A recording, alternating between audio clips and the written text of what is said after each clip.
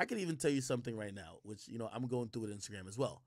Recently, for whatever reason, and it's interesting. I usually don't even post stuff about like the government, but there was a topic that was really going viral within urban communities I posted about, and it's the topic of the Biden administration approving certain stuff to help people and people that might be battling addiction, and some of it's like, yo, hey, we just want them to be safe if they are gonna do certain stuff.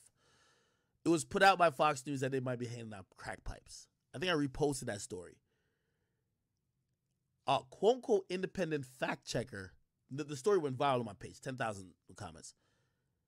They flagged my page to say that the story, quote-unquote, isn't true, even though I got it off a news organization site, which is Fox News. But really, I'm a pawn in a bigger fight. CNN, Fox News, everybody else, they're fighting over who gets to give information, who disseminates it. And they drag Facebook or Instagram or Twitter into court every couple of months to say, you can't let this person, you have to moderate how information's getting out. So they flagged this thing on my page on Instagram. And now, like, I forgot how much time it's going to be for. But now, if you don't follow me right now on Instagram, my main page, when you click on my name to follow me, it says this page is posted false information, which is ridiculous. Like, I'm not making shit up. I just copied and pasted. But really, that came from, I believe, Fox News. There's these independent fact checkers, all type of stuff going on. CNN is beefing with Fox, but really both of them are losing to podcasts. So then they had to focus on podcasts because the biggest outlet in the world is Joe Rogan.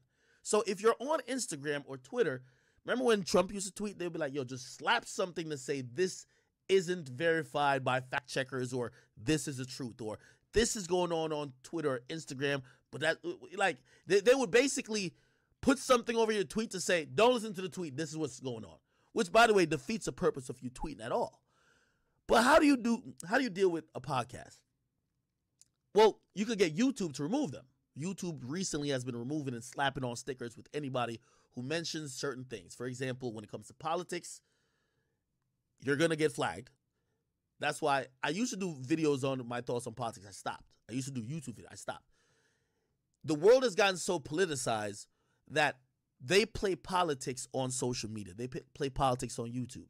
It's not meant for you to have your own opinion, because if you're popular enough, you could sway votes. Now you're this independent entity swaying votes for whoever, and you're fucking up the establishment. So they're pressuring YouTube and Google and all these places to control motherfuckers who have influence